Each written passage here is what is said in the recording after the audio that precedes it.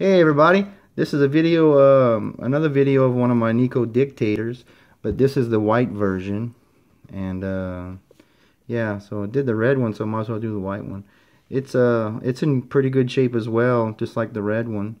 I do have a different bumper on it. I actually made this bumper. It's aluminum. It added a little weight to the car, but it wasn't a big deal. It's not a big problem. Just like the other one, it's all standard electronics. No hop. I didn't, hop it up with any hobby electronics or anything like that. It's four-wheel drive, and I do have the box and all the paperwork for this one too. I got it from the same person I got the red one from, and it had the same problem. I had to rebuild the transmissions. But yep, it's in real good shape. So we'll take it outside and give it a spin.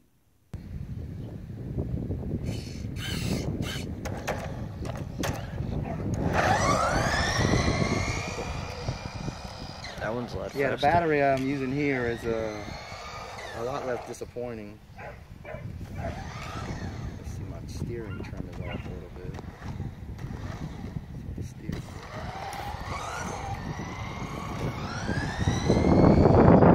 Yeah, that's how they're supposed to ride. It's really fast.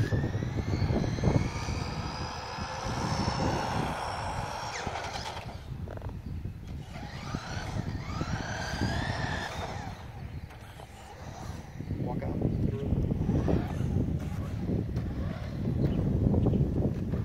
Go on the rocks.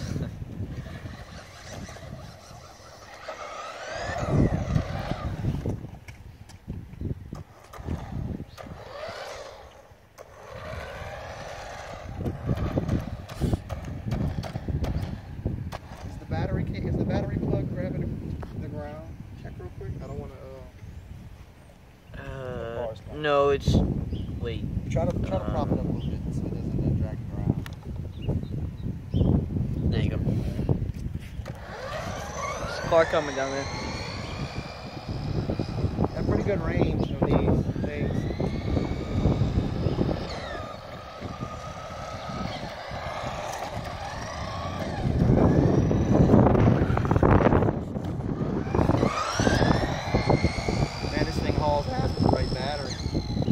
You know, the way they made the battery compartment, you can't squeeze a 9.6 volt in there. You can probably do a little modification to get it in there.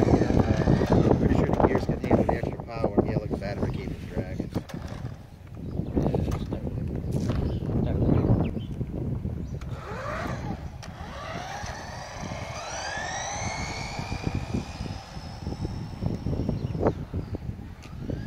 Got a lot of range.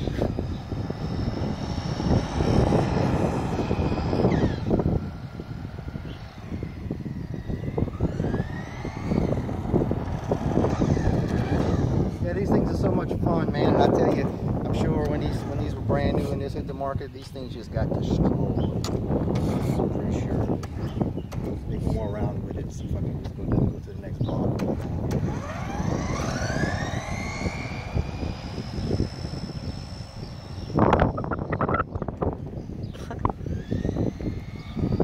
That's cool.